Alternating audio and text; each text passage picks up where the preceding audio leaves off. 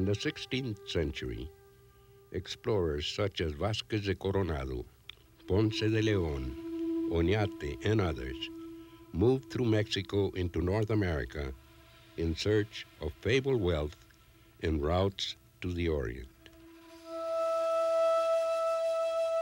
In their wake, Spanish presidios, missions, and villages were established throughout what is today the American Southwest.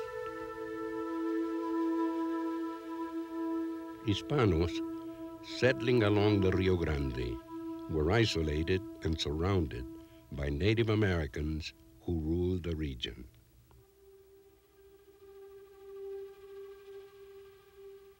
Mutual cooperation and trade developed between Indians and Hispanos. But not all relations with Native Americans were peaceful. Nomadic tribes threatened New Mexican villages and missions. Insecurity and hardship characterized the lives of many on the Spanish frontier.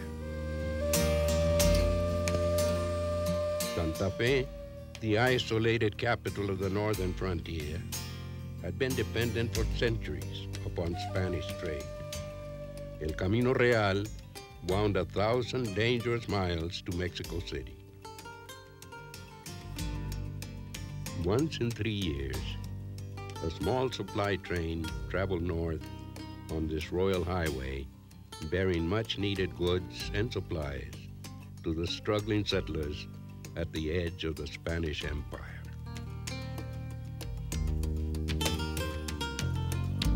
If we do not make one kingdom of all of this, nothing is secure. Joseph de Zúñiga y Cerda, 1704.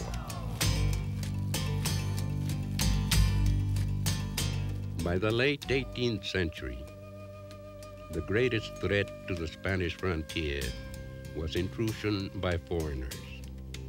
Attempts by the French and later the Americans to establish trade ties with New Mexicans were forbidden by mercantilist Spain. Fuego! In 1821, thousands of miles to the south of Santa Fe, Mexican rebels won their independence from Spain. In the spring of that same year, startling news made the 1,600-mile journey north to Santa Fe. A Spanish officer boldly declared Mexico's independence from the throne of Spain. Months later, a horseman arrived in Santa Fe with the news that New Mexicans must take an oath of allegiance to the Mexican Republic.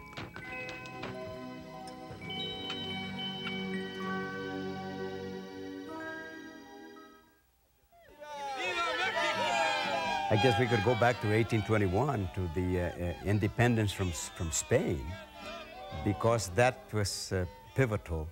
Spain's policies, of course, were mercantilist. In other words, merchants could not trade outside the empire. The New Mexico merchants were at a real disadvantage because the Chihuahua traders that were coming up from Mexico were subsidized by Mexico, and the New Mexicans were not subsidized by anything, and they had to, a more difficult situation. So after independence, it opened the way for the Santa Fe Trail, because immediately they could begin crossing over to the as traders and as men of commerce into St. Louis and Missouri and Kansas. It was an opportunity for the New Mexico traders, and on the other hand, it was a real asset also for the United States, because they found ready-made brokers, so to speak, that would connect the United States trade with the larger Latin American possibilities.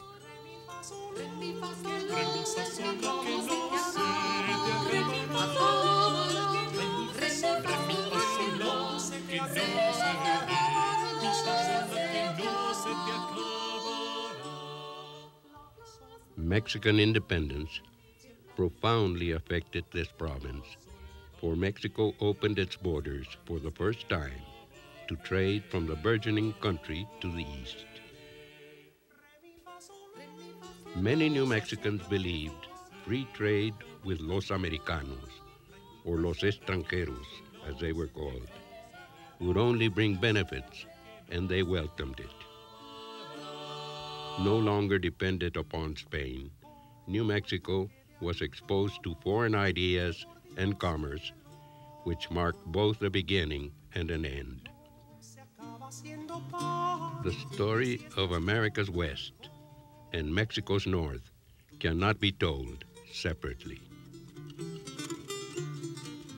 The first half of the 19th century saw Americans extend their ideals of freedom westward.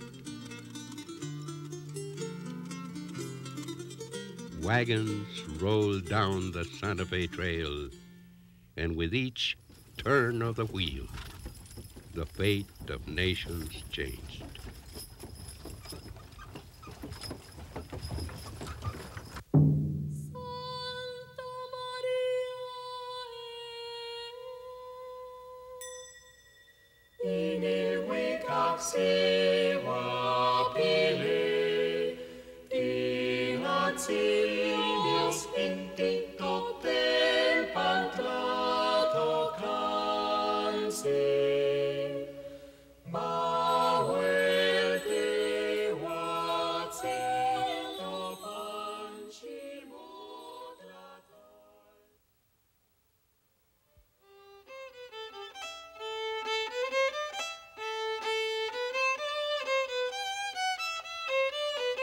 Captain Bucknell of Missouri, with 4 trusty companions, went out to Santa Fe by the far western prairie route with its original purpose of trading with the Ayatan or Comanche Indians. But having fallen accidentally with a party of Mexican Rangers, they were easily prevailed upon to accompany them to the new emporium, where they realized a very handsome profit. Josiah Gregg.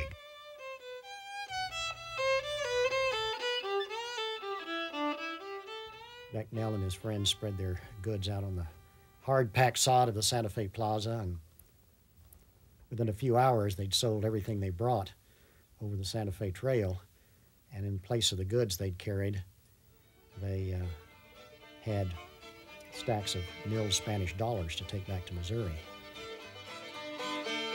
With Bucknell coming into Santa Fe and making such a tremendous profit, the story is when he came back to Arrow Rock, he dropped his coin on the cobblestone and the sound rang forever. Not only did the West open up for the United States, but the East opened up for Mexico. Now you've got an open frontier between two societies that had been separated by law for hundreds of years. They'd been enemies who had fought to the death over God, and particularly God, as well as government.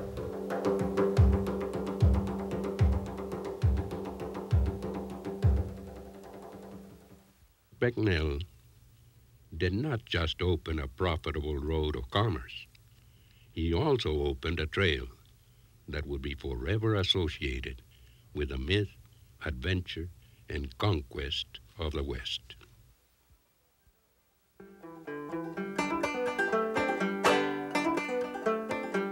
The prairie's but the sea of grass o'er which our wagons roll. We'll reach the Arkansas at last and then old Mexico.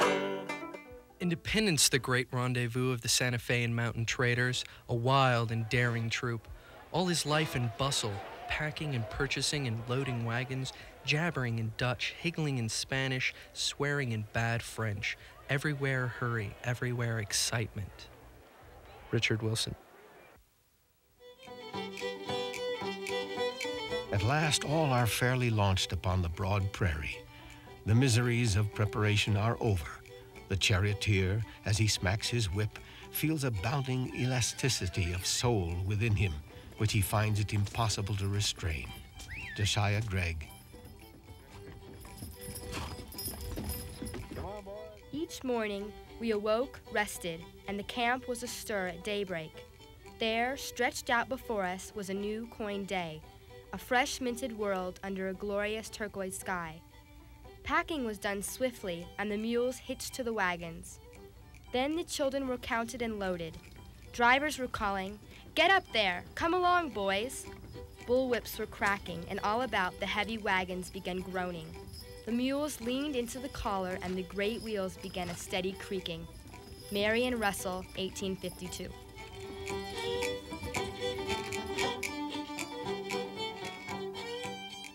The Santa Fe Trail grew out of the earliest tracks of the buffalo and the Indians who hunted them. Out of the trapper's quest for furs, and out of the American pioneer's unending curiosity, restlessness, and desire for adventure and wealth. The trip to Santa Fe was a perilous journey of nearly 1,000 miles. Hunger, thirst, blazing heat, bitter cold, and the unknown were their lot.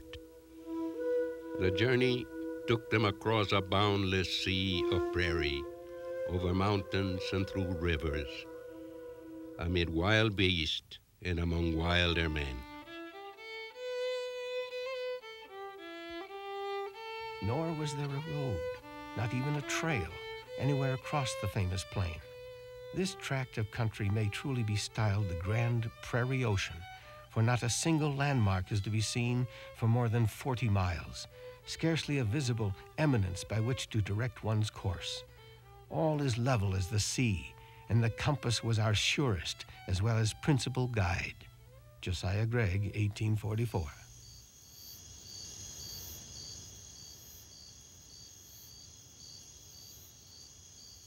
Noon out on the wide prairie. The sun, it seems, is exerting himself.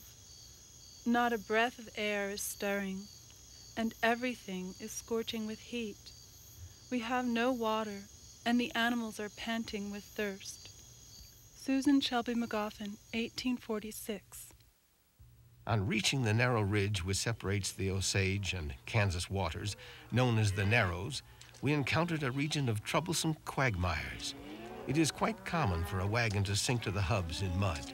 To extricate each other's wagons, we had frequently to employ double and triple teams, with all hands to the wheels. Josiah Gregg, 1844. It was undoubtedly an adventure. I think the key word is probably exotic at the time, and or at least it seemed exotic to some people. Leaving, let's say, the Independence area, the western Missouri area, moving into the Southwest. Mores were different, social customs were different, foods were different, music was different. And if you read things like Josiah Gregg or Susan McGoffin, it becomes very clear that these people are moving into a real kind of cultural terra incognita. It's all new to them. We nooned it at a small creek. While there, we had a visit from an Indian of the Kaw tribe. They are a friendly nation. He stayed to dinner, eating, I believe, in both camps, and left the ground when we did. His tribe are wanderers over this part of the prairie, and often meet and eat with the traders. His horse, dog, and rifle were his companions. He smoked his pipe while we were preparing dinner, and watched with a scrutinizing eye. Susan Shelby McGoffin, 1846.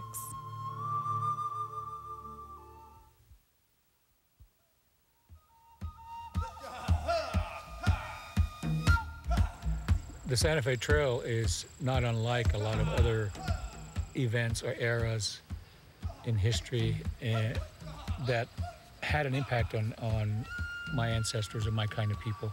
And in this particular era, it was probably at least 30 or 40 separate tribes, ranging from the Osage, the Otoe, the Missouri on this end, to the Tiwas and the Pueblos and the Tewas and the Terras in New Mexico. I mean, there was anywhere from 20, 30, 40 separate tribes. When the 19th century opened, there was already a legacy of strong feeling about Native Americans. In fact, Native Americans had already been described before the Americans landed in the New World. And for him, there was a kind of sense of the primitive, that Indian whom he had not met was something like an Adam and Eve in the garden before the fall. And that description was primarily by people who had not met Native Americans and had not been in the New World. They planned policy, they carried out policy, and they carried out their lives based on that false philosophy. The viewpoint of the Euro-American or the European was of an open land that was there for the taking, because they looked at the Indians and they saw that they were not plowing the land, they were not building up fences, they were not putting up the same kinds of dwellings, they were not farming, they were not doing the kinds of things that they normally associated with civilization.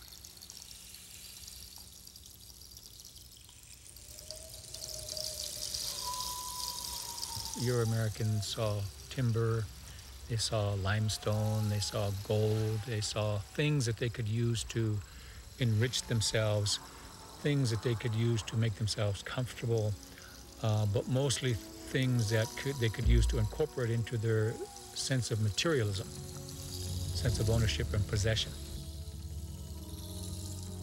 Not that Indians didn't have any ideas about ownership or possession, but since they lived so close to the natural environment, they, over many thousands of generations, realized that they were part of that environment, a very real part. They were no better or no worse than any other being that existed within that environment. So when they looked at that environment, they saw something different. They saw a place that they were a part of. They saw things that were related to them.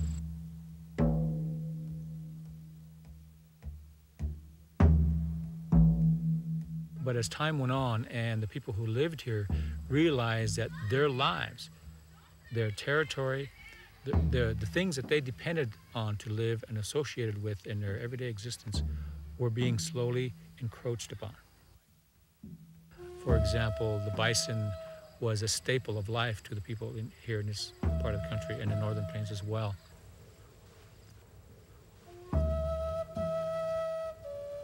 The corridor, it was 10, 15 miles wide, and the people who traveled along it literally scared off the bison. And it got to a point where there was a series of conflicts that the Cheyenne called the war to save the buffalo, because the thinking was that if they got rid of these people, got rid of this corridor, then the buffalo would come back, because the buffalo was that important to them. And once the buffalo were gone, then the staples that it provided, food, shelter, and clothing, all of the basic requirements of life, was gone. And it is greatly to be feared that the traders were not always innocent of having instigated the savage hostilities that ensued in after years. These wanton cruelties had a most disastrous effect upon the prospects of the trade, for the exasperated children of the desert became more and more hostile and continued to wage a cruel war for many successive years. Josiah Gregg, 1844. They tried to stem the flow of non-native peoples. There were conflicts, there were battles, there were bloody battles. Imagine our consternation and dismay when, upon descending into the valley of the Cimarron on the morning of the 19th of June, a band of Indian warriors on horseback suddenly appeared from behind the ravines. There was no merriment in this. It was a genuine alarm. These warriors, however, as we soon discovered, were only the vanguard of a countless host who were by this time pouring over the opposite ridge and galloping directly toward us. Josiah Gregg, 1844. So one side saw the Santa Fe Trail as one of the benchmarks of the progress of their civilization. The people who are already here saw it at the very least as a nuisance and at the very worst as an invasion.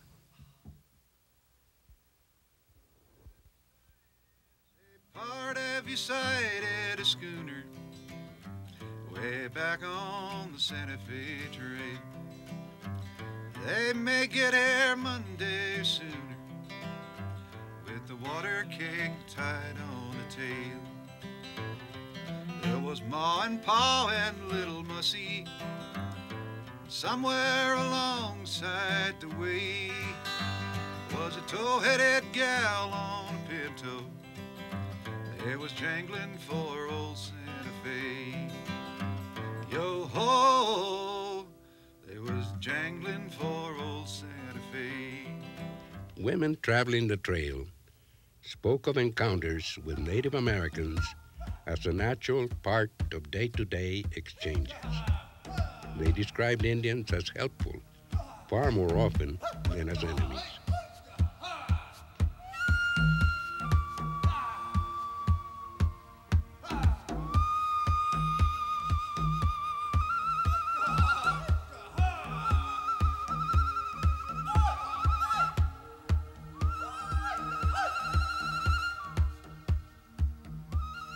July 15th.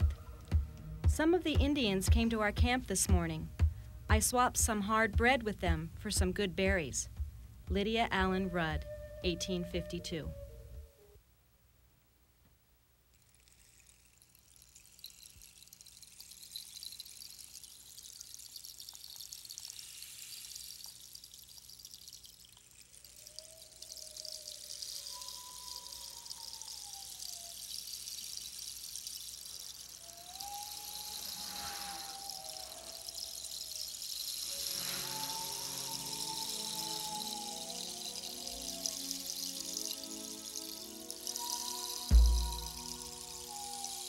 Saturday the 25th. We left Walnut Creek at 7 o'clock and after traveling 10 miles crossed the Saline Creek.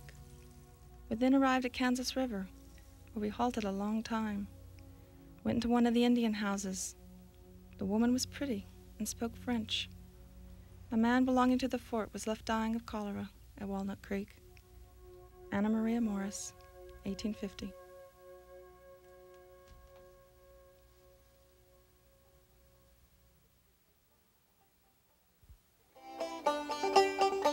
The difference between the immigrant trails, like the overland trails to California and Oregon, and the Santa Fe Trail is that the more northerly trails were for people traveling as families. They were going to establish homes in the West. They wanted to farm in the West. And some of them were gold miners. Those were the people who came mostly as single men. The Santa Fe Trail, on the other hand, was mostly a commercial and military trail. And therefore, it has a reputation really of not having had women traveling on it. It's impossible really to wipe women's presence out on the immigrant trails, but a pretty good job has been done of erasing women's presence on the Santa Fe Trail. But they were there. There were certainly women traveling that trail.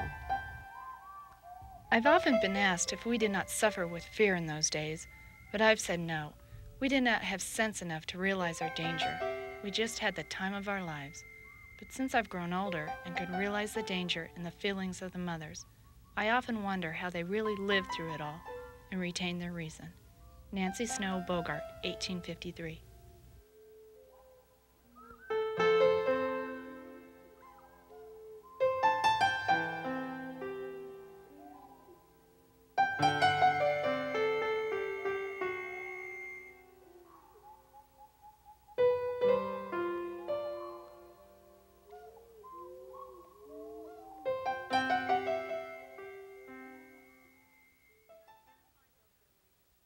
We identify mobility with men. We think men are the only ones who really want to move and keep moving. It's true that a lot of women have seen themselves, when they had to travel along with their men because the men made the plans, as kind of draftees in a male enterprise. But for other women, travel and movement was the adventure of a lifetime. A thunderstorm at sunset on the prairie is a sublime and awing scene indeed. The vivid and forked lightning, quickly succeeded by the hoarse growling thunder, impresses one most deeply of his own weakness and the magnanimity of his God. With nothing before or near us in sight, save the wide expanse of prairie, resembling most fully in the pale light of the moon, as she occasionally appeared from under a murky cloud, and between the vivid lightning, the wide sea. Susan Shelby McGoffin, 1846.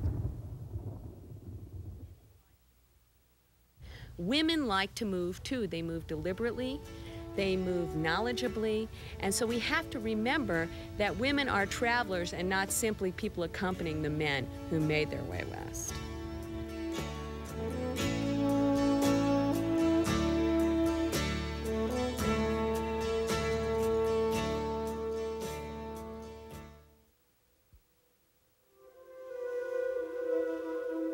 Some Victorian women who went west perceived the element of the unknown as a peril to them. They were afraid that they were going to be swallowed up by the savagery and darkness they thought they would find in places where people like them had been accustomed to being before. Other women liked the idea that they were going to get surprised. They liked the idea they were going to see things they'd never seen before. This was a land of vast spaces and long silences. A desert land of red bluffs and brilliant flowering cactus. This land belonged to the very old gods. They came on summer evenings, unseen, to rest their eyes and their hearts on the milky opal and smoky blue of the desert. For this was a land of enchantment, where gods walked in the cool of the evening. Marion Russell, 1860.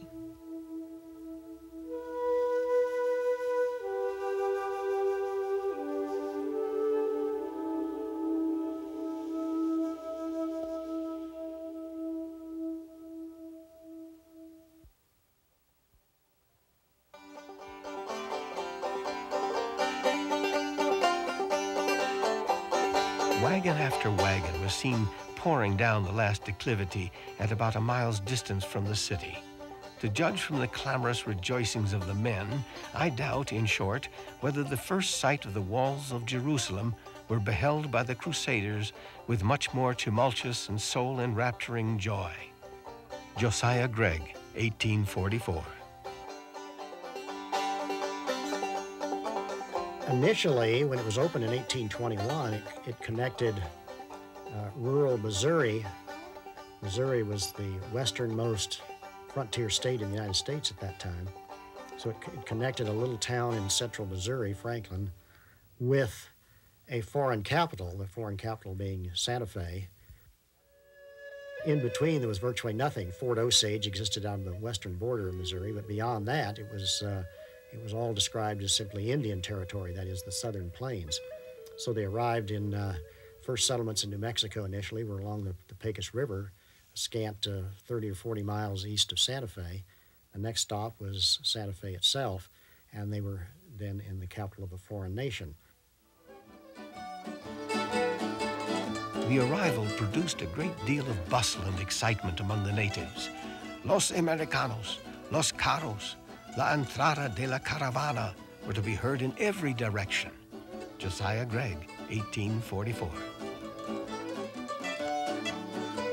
This was quite exotic for the first traders that came over the Santa Fe Trail. Most of them had never been outside the United States, and it was exciting. Yes, they were going to make a profit, but they also signed up on these wagon trains for the sheer love of adventure. This was something new and different. A few moments more saw the wagons halted and ranged in the square, and one after another they were emptied and the goods deposited in the customs house. Evening scarcely darkened over the town before noisy American drivers were heard singing, shouting, and rioting in every street. The sound of the fiddle and guitar soon succeeded, however, and this drew the rowdy customers from the streets into the fandangos, half a dozen of which are sure to be put into operation upon the evening of the caravan's arrival. Matt Field, 1840.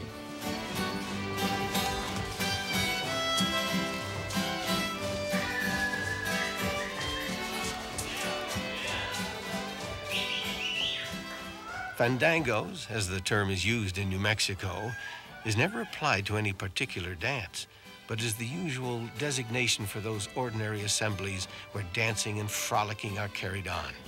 From the gravest priest to the richest nabob, to the beggar, from the governor to the ranchero, from the soberest matron to the flippant belle, from the grandest senora to the cocinera, all partake of this exhilarating amusement. Josiah Gregg, 1844.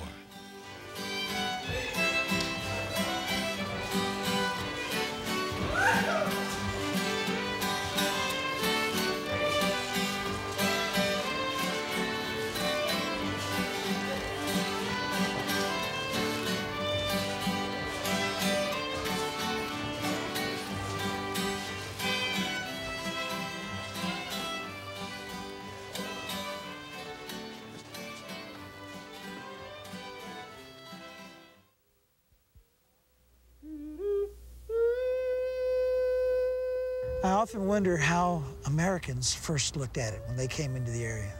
I can empathize and sympathize with how Mexicans saw the Anglo-American coming in, speaking the strange language, expecting Mexicans to speak his language in Mexico.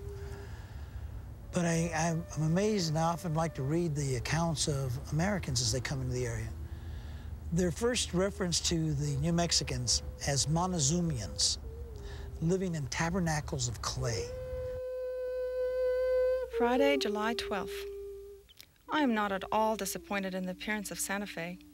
It is the most miserable, squalid-looking place I ever beheld. Except the plaza, there is nothing decent about it. The houses are mud. The fences are mud. The churches and courts are mud. In fact, it is all mud. Anna Maria Morris, 1850. The Santa Fe Trail bridged two worlds. In large measure, it's the Anglo world and the Hispanic world, but in another way, it's really the frontier of Anglo-America with the frontier of Hispanic America.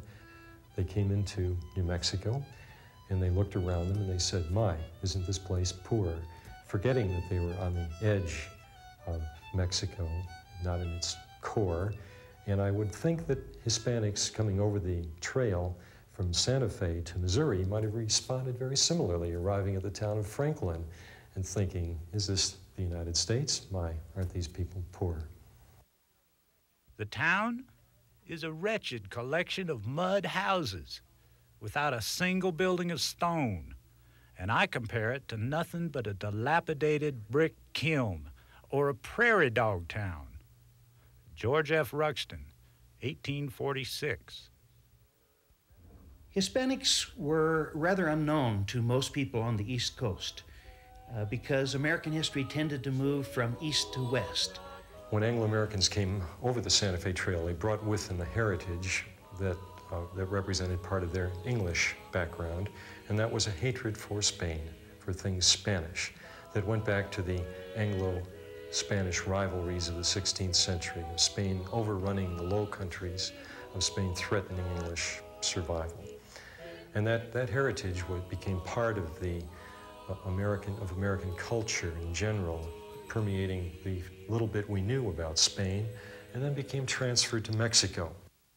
Those are all century-old attitudes that were born in Europe as a part of the Reformation, Counter-Reformation rivalry.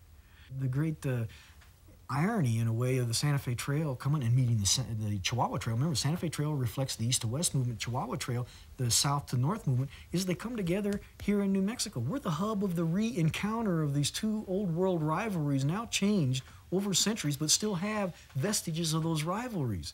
So you had two people coming together, bringing different goods, both working in concert at times, but also facing a difficult situation because of political ideology, attitude, and cultural chauvinism that has its origins in the 16th century with what we call the black legend or Hispanophobia, refined through time and passage. The Spaniards had their own caste class system. The Americans had their unique sense of racism applied. And when they came together in this region, it was a shock for both sides. The women slap about with their arms and necks bare. If they are about to cross the little creek that is near all the villages, regardless of those about them, they pull up their dresses. I am constrained to keep my veil drawn closely over my face all the time to protect my blushes. Susan Shelby McGoffin, 1846. In 1821 it began. By 1824, the Mexican governor, Bartolome Baca, was sending emissaries to the United States to try to engage in trade relations. We shouldn't be surprised that there were people like Manuel Armijo and Manuel Alvarez and Donaciano Vigil and the Chacones and the Chavezes and the Ortizes all trading on the trail. They were merchants before. They were trading south to Mexico. They were sending sheep down there and hides and whatever else they could scrape up. Some of them were doing fairly well, you know, by New Mexican standards, trading to Mexico, and they'd been doing it throughout the colonial period. The Santa Fe trade is more like a spoked wheel design, with Santa Fe being the hub. One leg of it going with what we call the Santa Fe trade to the United States, but another hub breaking off and going to Los Angeles in 1829 and going further south into Mexico. The Mexican people in New Mexico, subsistence farmers and sheep herders, within 2 generations began to negotiate in world markets.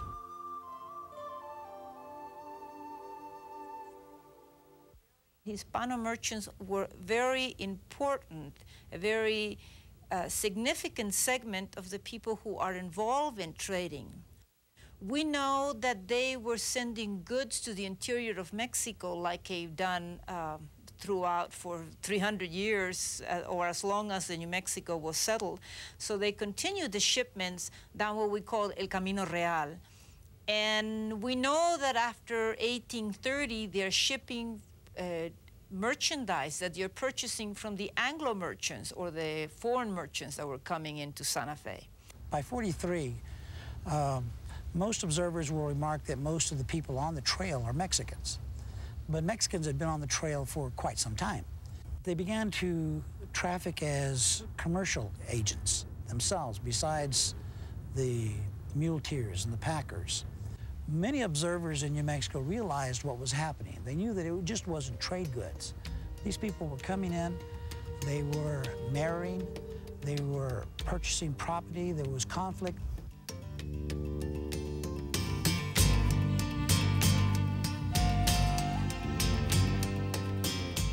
Very often, these Hispano merchants had their daughters marry these American merchants. So it's really a mutually convenient system in which these Hispano ricos really were trying to control as much of the commercial activities in New Mexico as they could.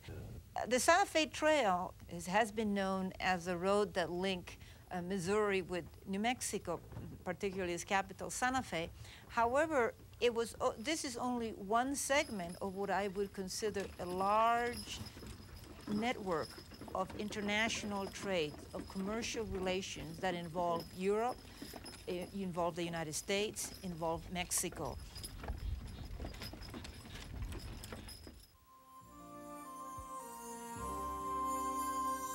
They are all adventurers who despise you as barbarians, weak-minded and corrupt men. They blaspheme your religion and scoff at your pious customs. They are grasping merchants who envy the fertility of your lands, the richness of your mines, and the clemency of your weather. Some are men who distinguish their fellow men by the color of their faces in order to impress the stamp of slavery on those who are not white. And they come to take possession of the land with their sword. Sister Mary Loyola, 1846.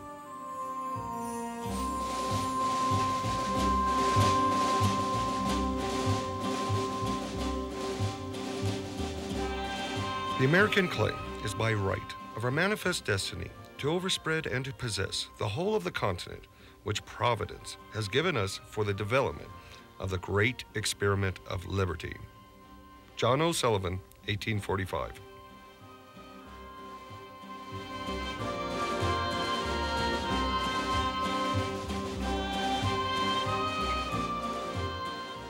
Essentially, manifest destiny held that Americans had the preordained, God-given right to expand their physical boundaries and expand their institutions clear across the continent. It was brutal in its disregard for the rights of others, although it was also liberal at the same time in that it presupposed the eventual extension of full political rights to the conquered people. In the mid-1840s, Americans began to see the nation as a country of the future. Expansion was a prerequisite to America fulfilling its destiny as an international leader. America is the country of the future. It is a country of beginnings, of vast designs and expectations. It has no past. All has an onward look. Gentlemen, there is a sublime and friendly destiny by which the human race is guided. Ralph Waldo Emerson, 1844. By 1845, that friendly destiny was bringing American settlers and traders into and across Mexican territories at an alarming rate in search of gold and ports to the Orient.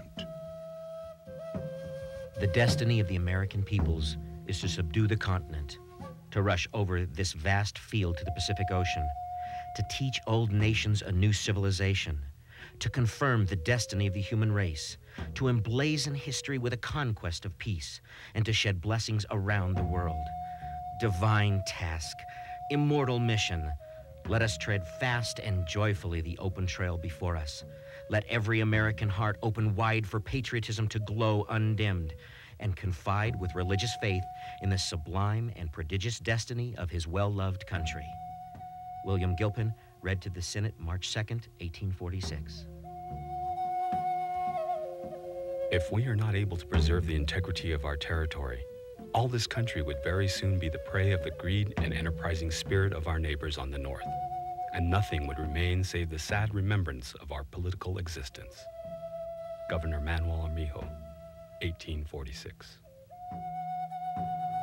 The United States in the 1820s and 1830s was marked by what was called the rise of the West, and we see it best expressed in the rise of Western politicians, William Henry Harrison, Henry Clay, David Crockett, and most especially, of course, Andrew Jackson.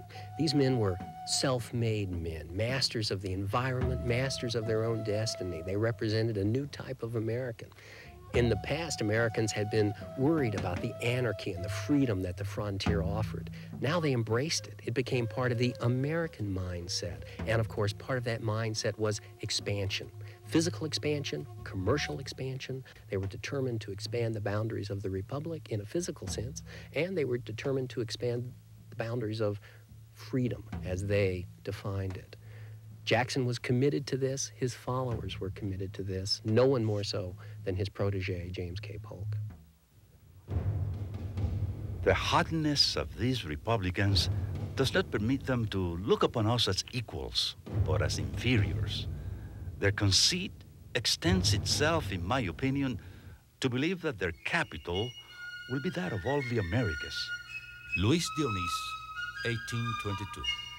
James K. Polk, elected president in 1844 on an expansionist platform, was determined to take New Mexico and California, was determined to take the Oregon country, was determined to protect the boundaries of Texas at the Rio Grande rather than the Nueces River, and was determined to do all this without appearing to be the aggressor.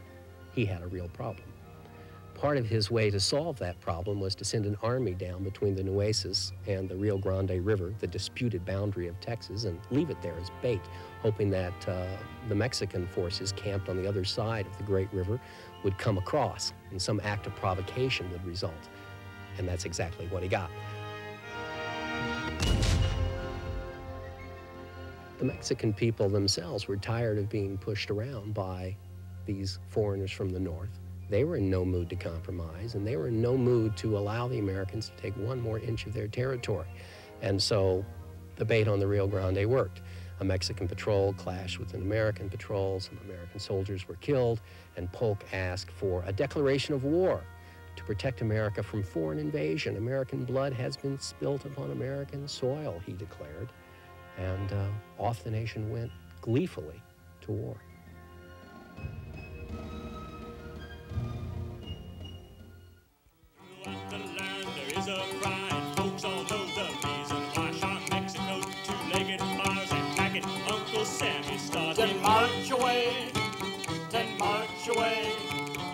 March away, both sons of freedom. You're the boys can skin and bleed 'em.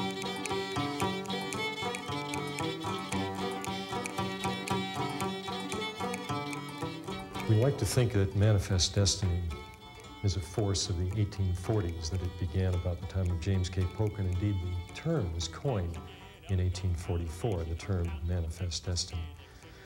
But Americans clearly subscribed to such a view in the early part of the century, and that notion that they had of that it was their destiny to move all the way to the Pacific was fed by early Anglo-Americans who came into places like New Mexico and on to California or Texas and saw that these areas were sparsely populated by Hispanics. Certainly they were still Indian territory, and Americans knew what to do with that. That would be an area to conquer. Hispanics had not conquered Indians thoroughly in this region. It was an area that awaited conquest from the point of view of many Anglo-Americans, and those Anglo-Americans who came over the Santa Fe Trail and saw this firsthand gave enormously credible testimony then to their compatriots that here was a place that was not only sparsely populated, but it was ill-defended, that Mexicans had not built impressive fortifications, the place would fall easily. And of course, they were right. For 25 years, the Santa Fe Trail was a road of commerce. By 1846, it was to become a trail of conquest. As Americans pushed westward, they expanded in different ways. In New Mexico and in California, they expanded with commerce. And the entering wedge is the trader who comes in, who opens up a commercial connection, and especially, almost in a sense, co-ops the elites of the new community. This commercial connection then, of course, establishes the road that an army will later march across.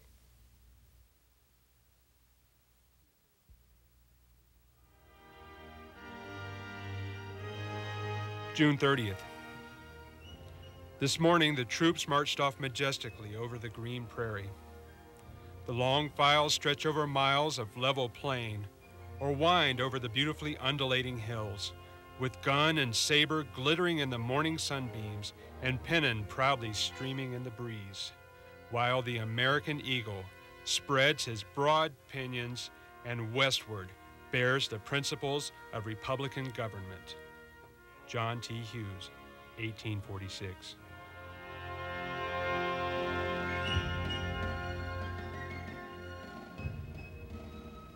After a long march of 28 miles, we found ourselves on the high ground overlooking town, where we had to wait for the artillery to come up. They made their appearance, and we proceeded to take possession of Santa Fe. Second Lieutenant George R. Gibson, 1846. Mexicans, I have been sent by the government of the United States in order to take possession of the province of New Mexico. We come as friends to make you part of the Republic of the United States. In our government, all men are equal. Every man has the right to serve God according to his heart. We mean not to murder you or rob you of your property. Your families shall be free from molestation, your women secure from violence. My soldiers will take nothing from you but what they pay you for. Religion and government have no connection in our country. In our government, all men are equal. My intention is to establish a civil government on a Republican basis. Brigadier General Stephen Watts Kearny, August 18th, 1846. From the Mexican perspective, of course, people didn't really understand what Manifest Destiny was, but people understood what invasion was. Strange indeed must have been the feelings of the citizens when an invading army was thus entering their home. All the future of their destiny vague and uncertain. Their new rulers strangers to their manners, language, and habits. And, as they'd been taught to believe, enemies to the only religion they've ever known.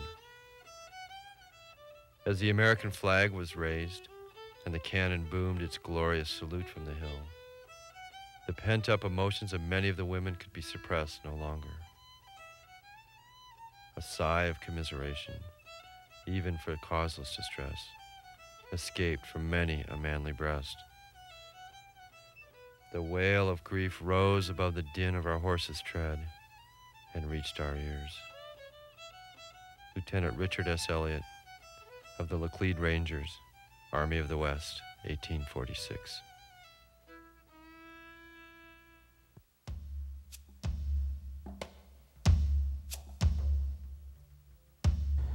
question is it better for the Mexicans who were conquered by the United States, the 60,000 people who became part of the United States by conquest, not by immigration?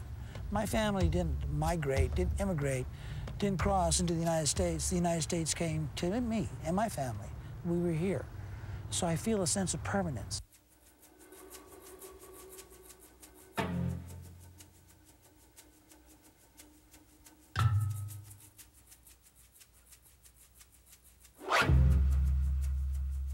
This long swoop of history comes together, and the Santa Fe Trail is that point, is at the flashpoint, a major part of our patrimony, a thing to which we are, as Americans, all of us, even the people who came from the South, and the people who went from the East to the West, all of us are trying to adjust to, is the marriage, the re-meeting of the descendants of those old world rivals here. And what we bring to that meeting then is something new that we learned in our New World experience. And that, of course, includes the influence of the Native Americans on whose home ground this is all being played out. It's almost a spectacular swoop of history that lasts over 500 years and will continue. And it's something, it is a context that we in this country should understand even better than we do now. More than just acknowledging that happened, but understand that, because we still carry, whether we know it or not, all of us, in our cultural baggage, our mental makeup, prejudices that started centuries ago that are no longer useful today.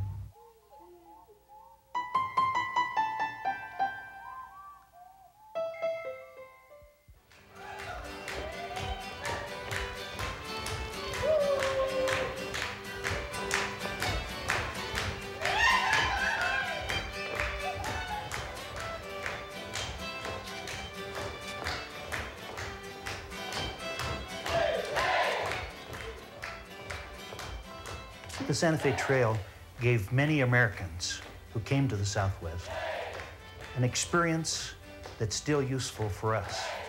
That is, it was a pathway to the world for them, outside of their known world and into a new world.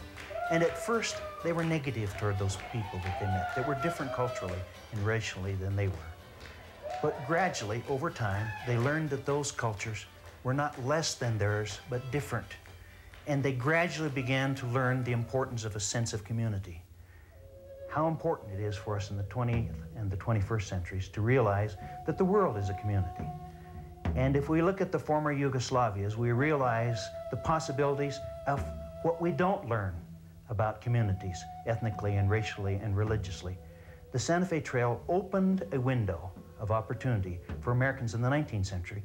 If we learn from it, it can help us as we think about the 21st century.